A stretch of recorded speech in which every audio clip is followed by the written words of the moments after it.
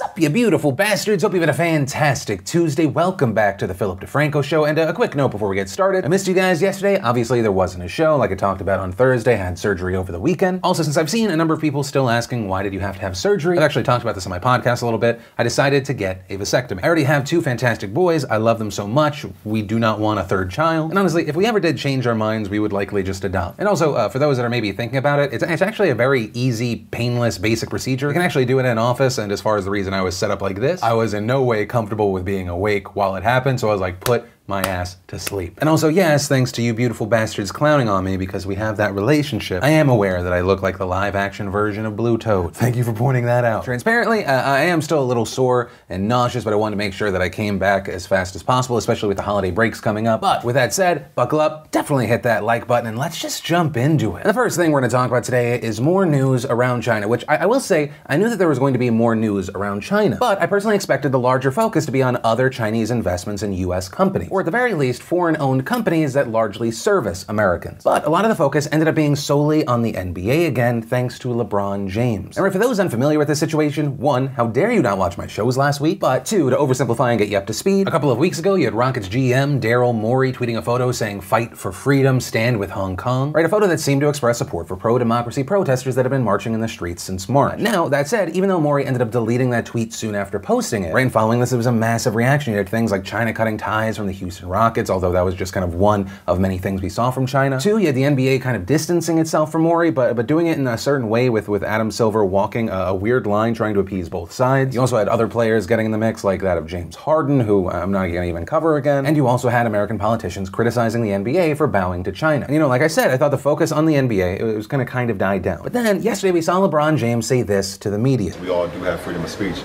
but at times there are ramifications for the negative that can happen when you're not thinking about others and you're only thinking about yourself. So I don't believe, I don't want to get into a word or sentence feud with Daryl Morey, but I believe he wasn't educated on the situation at hand, and he spoke, and so many people could have been harmed, not only financially but physically, emotionally, spiritually.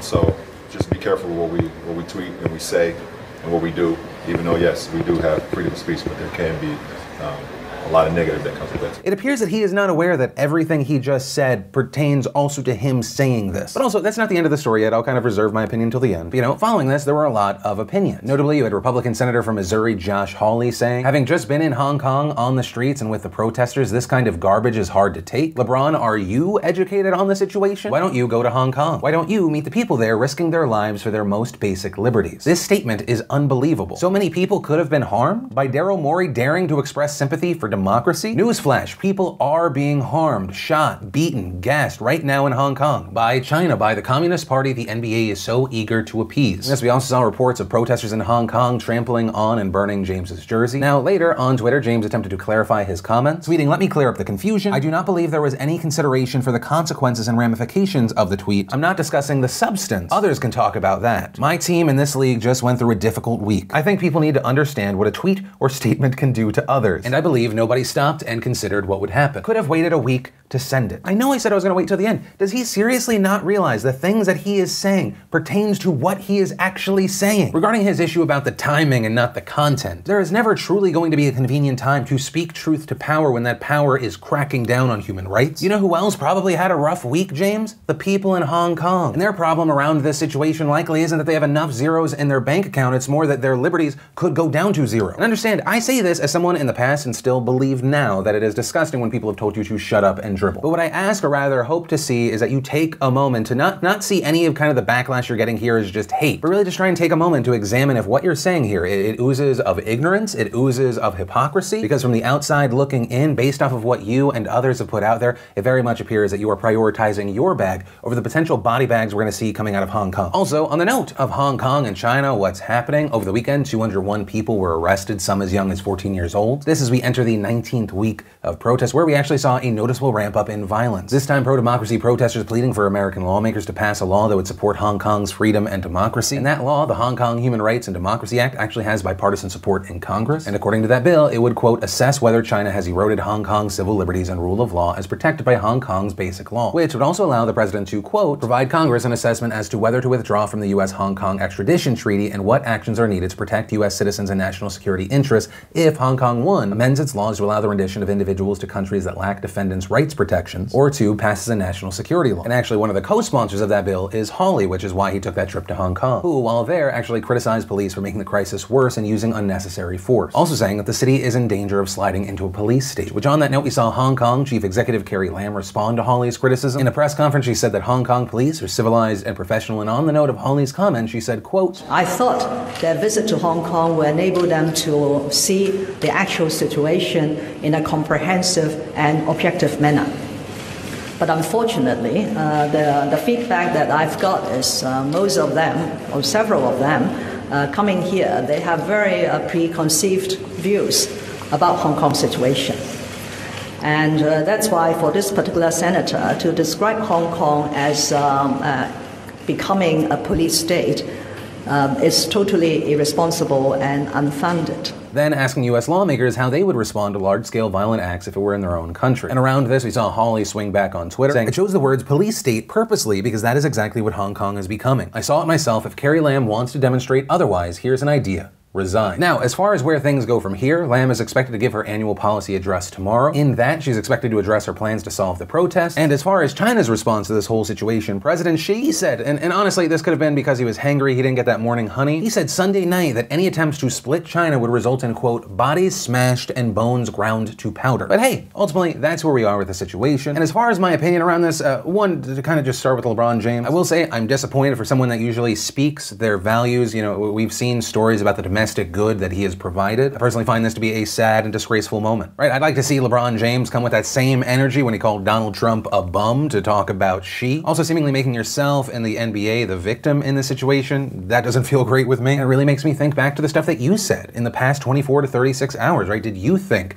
about the ramifications of your comments? Did you think about actually being educated on this topic? Because China, they love the propaganda you just served. Boom, China Daily. LeBron James says Daryl Morey was not educated on the situation at hand. But hey, ultimately that's where I'm going to end that one today. Of course, there's a story, some of my opinion, and of course, I'd love to know your thoughts on this. But from that, I want to share some stuff I love today and awesome, brought to you by Phil.Ting.com. And Ting, if you don't know, does mobile phone service differently, and it's helping people save a lot of money on their monthly cell phone bills. There's no contracts, overage fees, or any other carrier tricks, and so you just pay a fair price for the talk, text, and data that you actually end up using each month. And so with Ting, if you use less, if you use smarter, you pay less. And Ting also gives you complete control over your cell phone account if you want to set alerts or caps for each device on your account to keep your usage in check. Plus, their nationwide LTE coverage means you'll get great network coverage from coast to coast. And almost any phone will work with Ting, from those ancient flip phones to the latest Galaxy or iPhone. And to kind of compare, Ting customers pay an average of $23 per month for one device. And so, visit Phil.Ting.com to check your phone's compatibility right now and get $25 off your first bill. And the first bit of awesome today is actually a reminder, and I'm also saying this because, as I mentioned earlier, I'm not still feeling 100%. I likely won't get to all the stories I want to cover today. But if you want to consume more news than what I'm just including in this show, be sure to head on over to RogueRocket.com after each episode. For example, on site today, we have a piece on the Fort Worth officer who shot a woman in her home, arrested and charged with murder. We also saw and covered the delete Facebook trend, which reportedly happened after Zuckerberg met with conservatives, people defending and going after the company. And in fact, in addition to those articles today, we also put out a brand new explainer video, because a lot of people kind of just throw things around. So we had the team look at and try to break down what impeachment actually looks like and how it is supposed to work. All right, so be sure to check out any and all of that. Then we got the honest trailer for Zombieland, the official trailer for The Bronx, USA, otherwise known as Da Bronx. We also had Liza Koshy with Teen Vogue guessing how 2,074 fans responded to a survey about her. Also, not a bash on Liza herself, she's a fantastic person, but yes, YouTube, you can stop recommending the first episode of her new season. I've seen it. We're good. The Atlantic gave us the people behind incredible hurricane animal rescues. We had Condé Nast Traveler giving us 50 people tell us their state's best drink. To answer the question no one was asking, my favorite drinks involve bourbon and/or tequila. What just absolute psychopath is mixing bourbon and tequila? We had Kevin Smith breaking down Jay and Silent Bob fan theories. And if you want to see the full versions of everything I just shared, the secret link of the day, really anything at all, links as always are in the description down below. And then let's talk about arguably one of the most talked about things on social media in the past 24 hours. spoilers, let's talk about Austin, McBroom, and the Ace family. And for those unfamiliar, Austin is the father in the Ace family, which is just a massive family vlog channel on YouTube. Per video, they get anywhere between 3.6 to 8+ million views. And while Austin is no stranger to controversies, the allegations being thrown around in this situation were far heavier. And this is because another creator by the name of Cole Kerrigan released a video called The Truth About the Ace Family. And in it, you have Cole starting off by mentioning rumors that Austin's been cheating on his wife, Catherine. But the reason this has blown up so much is that the allegations in his video go much further than just cheating, with Cole saying that his friend was assaulted by Austin, Austin's father, and another acquaintance in Miami back in June. And Cole said that he was making this video on his friend's behalf because it's hard for women to come forward with these kinds of things, especially when the man in question is as prominent as Austin McBroom, also saying that they had signed an NDA. But to try and kind of make sense of this, let's dive into the accusations at hand. You had Cole saying that his friend, along with another girl, had been drinking and went back to their hotel room to change, adding that Austin, his security guard, his father, and 2 other men followed them to their room. Obviously, I don't have recordings that went down in the room, but my friend told me that she repeatedly said no multiple times, over and over and over, to the point where she started crying, begging them to stop. That's when they forced themselves in her, and I will insert the photos of the blood all over the bed sheets in the hotel room right here. Cole then proceeds to allegedly call this friend on the phone using a filter or a modulator to make that voice unrecognizable. This person goes on to say the guys had come into their room and were being flirty, but they were too drunk to even try to push them off. But the next thing I remember is, unfortunately, being on the bed and his NBA player friend was having sex with me. I don't ever remember giving him consent to.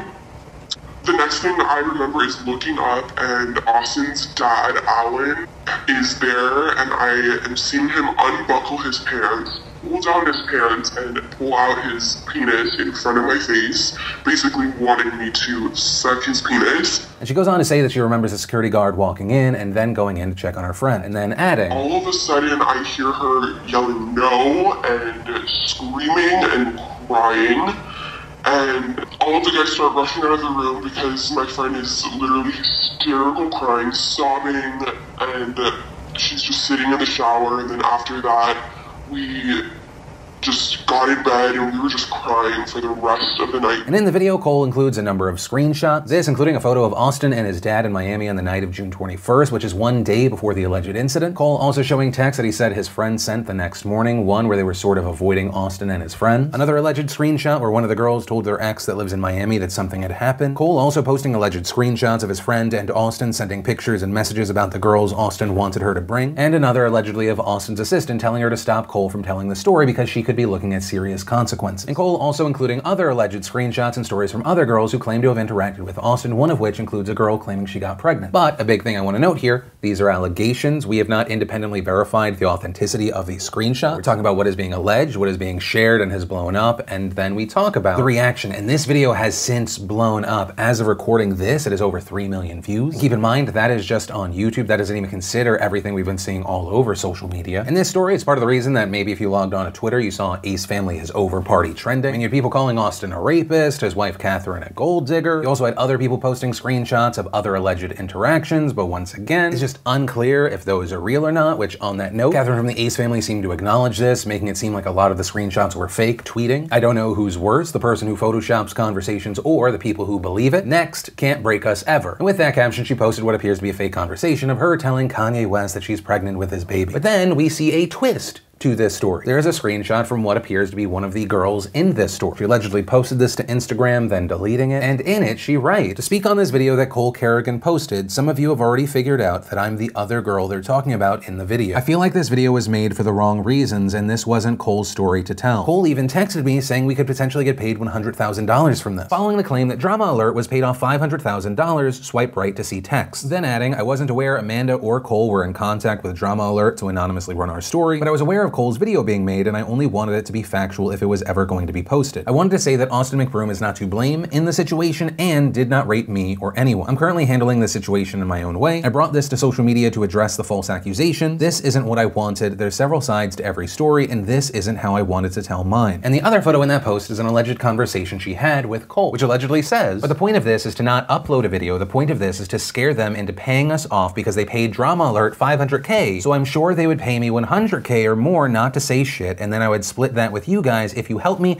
and send me all the receipts that I need. First, like regarding where this claim that $500,000 was paid to Drama Alert to spike this story, right, to not cover it, that appears to be coming from a text exchange between Cole and Keemstar from Drama Alert, where I would say it appears apparent to pretty much anyone that has not been on the receiving end of a brain injury that that is sarcasm. And two, if these text messages are real, they are to be believed, it appears that regarding Cole's $100,000 comment, that looks like extortion. We also this morning saw Austin respond to this controversy and the allegation, writing, "If you have not heard, I have recently been a victim of extortion, defamation, and slander. I knew this was a cold world, but never did I foresee something this disturbing upon me. Thank you to all of my Ace family members for all of your concerns, and thank you to those who know my character and my heart. I don't wish this upon anyone and can only hope that those responsible for this learn from their mistakes and become better people. My family and I are dealing with this matter privately and taking legal action. Bullying, extortion, slander, and defamation of character is something I will not stand for and can promise that justice will be served." And then sharing those previous screenshots that we were just talking about. Yeah, ultimately that's where we are with this story right now. It is going to be very interesting to see the further fallout from this. Personally, I'm waiting to see more information. Also, given the updates, we've reached out for comment from Austin as well as Cole. Right, but really understand, this is not a drama story. Same kind of thing that I said when the James Charles scandal happened, right? A lot of people were talking about like gummy bear vitamins there. On the most public of platforms, allegations of illegal conduct are being made. And on this massive scale, in a public forum, not